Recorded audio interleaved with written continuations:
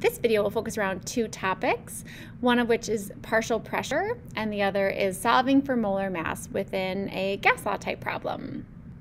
Both of these topics came up in relation to our lab, where we collected that butane gas from little cartridges to figure out what the molar mass was experimentally.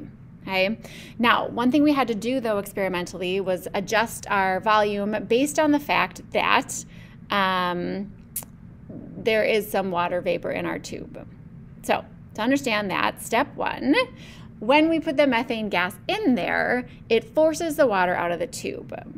Okay, why is it doing that? Well, of course, the gas is taking up space. And as the gas is taking up space, it's pushing out the molecules of liquid water and replacing it by the molecules of the butane. I don't know why it says methane. Okay. Now, eventually, once we've filled our volume up to 45 or 47 or whatever, we assume that the pressure inside the eudiometer with the gases is the same as the pressure in the atmosphere on the outside on any given day in any given room that you're doing the experiment in, okay? Why or how can we assume that the pressure in the eudiometer is the same as the pressure outside? Well, if you think about it, as you're putting in those molecules of gas, that gas is expanding to take up some space. But the space it takes up is always dependent on temperature and pressure, right? If the gas is colder, the same particles will take less space. And then depending on the external pressure and the pressure applied, it's going to take up a different amount of space. Okay? So the gas are moving around hitting each other, but both inside and outside. The inside is the butane gas, the outside is the atmospheric gas. So I would, again, picture sort of the scenario we had set up with the liquid and the inverted tube. Okay? The reason the water is inside the tube in the first place is because the pressure of the atmosphere is pushing down on the water and pushing it into the tube. Now, eventually, when we have gases inside here, those gases are pushing down the water, and we get to an equilibrium when the amount of pressure pushing on the outside equals the amount of pressure pushing on the inside. So that's why we can assume the pressure inside is equal to the pressure outside. But the problem is, inside our tube is not just the butane gas we've put in, because our water, right, our liquid water is always evaporating and turning into gases. So inside that tube, I have water as well as that butane gas. I'm sorry, I kept writing methane everywhere. So then if we want to experimentally determine what is the pressure just from the butane inside, we have to take into consideration how much of the gas pressure inside is because of the water and how much of the gas pressure inside is the butane. Luckily, it's very easy because there's this law of partial pressures. The idea behind the law of partial pressures is that if you know the pressure total or the pressure of each gas, the pressure of each gas is going to add up to be the pressure total. Okay? So in our lab then, that means the pressure of methane plus the pressure of water is going to equal that atmospheric pressure, because that's when the dials essentially stop moving. That's when the water level stops moving.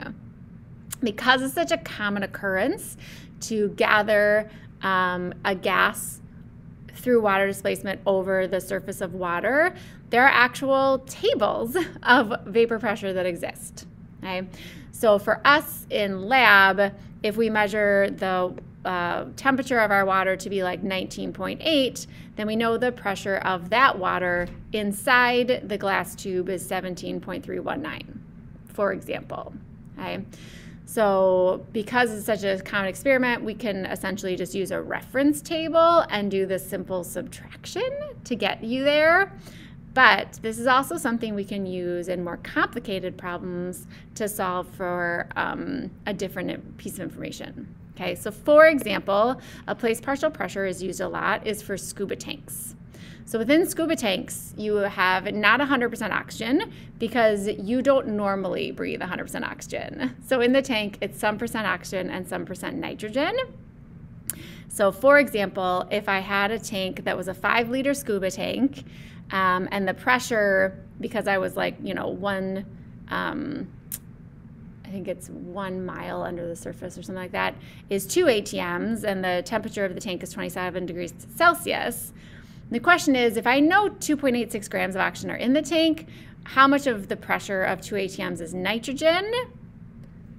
Okay, and that's what I'm trying to solve for. So if I want to know the pressure due to nitrogen, I know the pressure due to nitrogen plus the pressure due to oxygen is going to be the pressure total. And in this problem, I told you the pressure total is 2. Okay? So if this is my x, if what I don't know is the pressure of nitrogen, then somehow with the data presented to me, I need to be able to figure out the pressure of oxygen. Okay? So let's start identifying variables. So I gave you the volume of 5. Okay? I gave you a temperature of 27, which we're going to add 273 to, so we're going to have 300. The R I'm going to choose is for ATM because I'm given 2 ATM. Okay. So this looks like a Pivnert problem because I've got one of each variable. I have a volume, I have a temperature, I have an R. So now I have a P. I know my P is 2 if I'm talking about the total. But the problem is that the variable I'm trying to identify right here is the pressure of oxygen. And that's what I don't know, right? So that's my X. I don't know my pressure of my oxygen. So in order to solve this, I must be able to find my number of moles of oxygen. And I can, because I gave you our number of grams of oxygen. So if you're given grams, you can always go to mole using the molar mass, given that these are diatomics.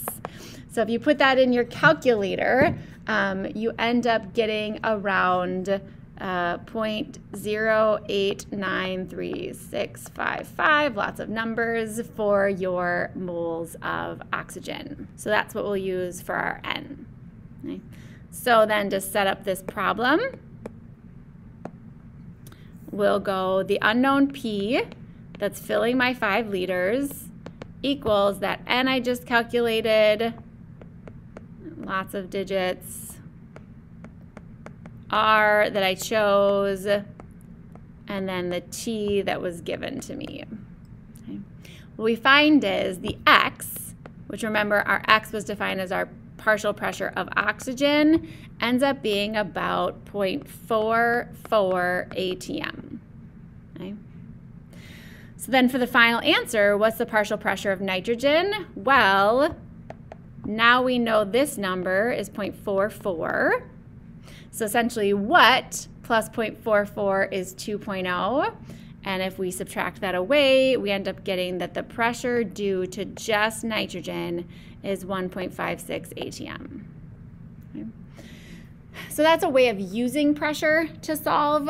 If you notice, one thing I didn't do was like subdivide my volume, because when it comes to gases, they fill their container regardless of what else is in there. So having another gas in the same space doesn't change the volume the gas takes up.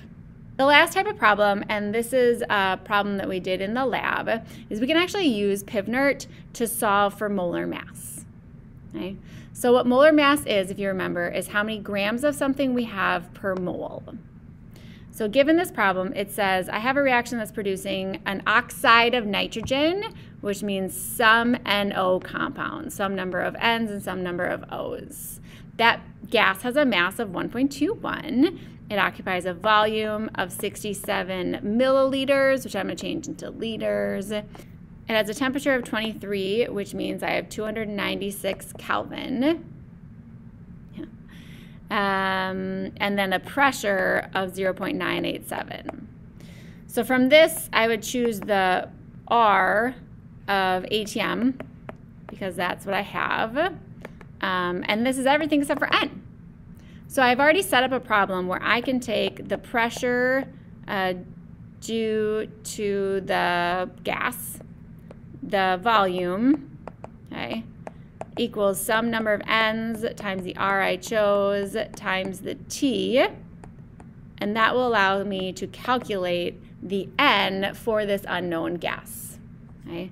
So if I calculate that out, I get this. So that's how many moles. So now based on this problem, I know that gas has a mass of 1.21 And in that number of grams, it has 0.0275 mole.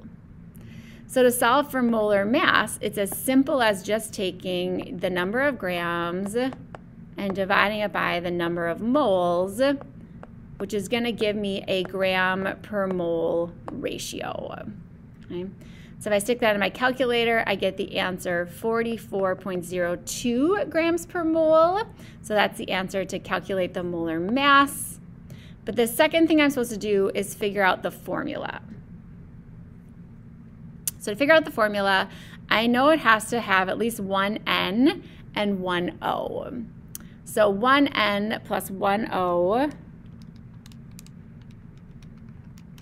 is about 30.006.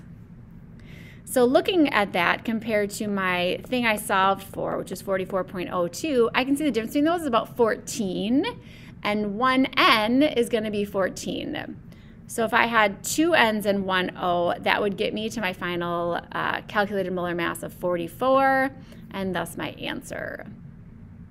So the foundational idea here is just the idea that to calculate molar mass, you need a gram and you need a mole, and PivNert will give us our mole component.